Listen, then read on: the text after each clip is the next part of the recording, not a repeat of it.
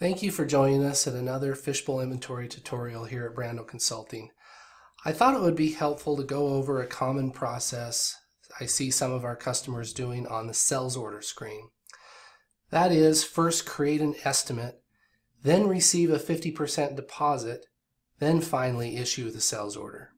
Let's walk through it. First, to go to the sales order screen, click here, here, or here. Then the top left-hand corner, click New. Follow the cursor to the customer field, enter the customer name. Then the cursor highlights in the quantity field. Follow the cursor and enter the quantity. Hit Tab, and the cursor advances to the product field. Here you enter the keyword of a product that shows up in the description, or the product number if you have the product number. Then repeat for each part you have. Follow the cursor to the quantity field, click Tab to the product field, enter a product, and repeat for each one. I think I'm going to do a pin in this case. Okay. We'll do black. Okay.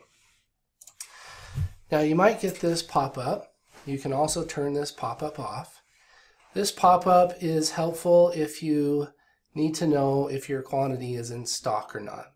This pop-up comes up if you're short on quantity in the location group you're selling the part in. It tells you some interesting things, like the lead time it'll take to get in after you purchase it. It gives you an option to drop ship.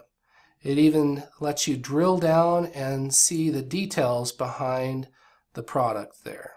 Very nice. I'm going to click Add Anyway. Now if you make a mistake on any of these lines, you can delete or edit over here on the right by highlighting the line and deleting or editing. Now finally, we have an estimate.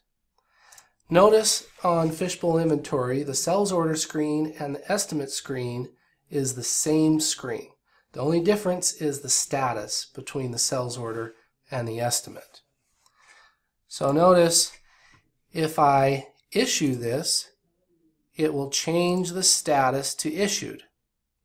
If I unissue, the status changes back to estimate. We're going to just click Save and leave it as an estimate. Now we're ready to send an invoice to the customer. So I'm going to click on Invoice, Print Preview, hit Email, and change the language to say, please remit 50% deposit. Then click Send. All right, and that will send this invoice to the customer. The invoice is now in the customer, and the customer looks over the invoice and says, all right, that's a great price, a great product, we want to buy. So they call you back with their credit card number. That's what we all like to see, huh? So with their credit card in hand, they call you on the phone, and you go to the top left-hand corner, click Payment.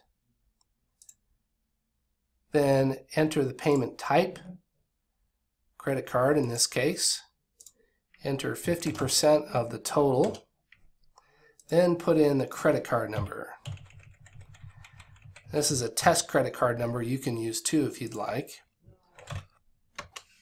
And we'll type in the name, hit Process, and we've received a payment. Notice the payment down here is half of what we invoice them. Now you might want to send them a receipt to say, you know, thank you for the payment and we confirm that we got a receipt. So to do that, go to Reports, select the POS receipt, and there's our beautiful receipt that says we've received half of the total amount, and here's the amount remaining. Now after you receive a payment in Fishbowl, it'll queue up that payment in a holding tank per se, and when it's exported to QuickBooks, that payment will show up as a payment in QuickBooks. So we created an accounting transaction. Finally, now that we've received the payment, our very last step is we click Issue. If you'd like, you can send a sales order confirmation to say we are now going to process the order, and it gives them an attachment with the sales order. Your sales order can be found here if you'd like to print preview it. And if you need to edit anything on the sales order, click Modify Report. Click on Optionals or Columns, and don't forget to scroll down to see all the options if you need to edit anything on this sales order. So let's just review those steps at lightning speed now. Go to the top left-hand corner, click New, enter the customer, enter the quantity and product, click Save, receive a payment, then Issue. And that's all there is to it. Thanks for joining us today. And if you have any other suggestions of any other videos you might think are helpful, feel free to leave a comment. I'll be happy to create some videos for that. And to see any new videos we're coming out with, of course, subscribe and you'll get all the new videos.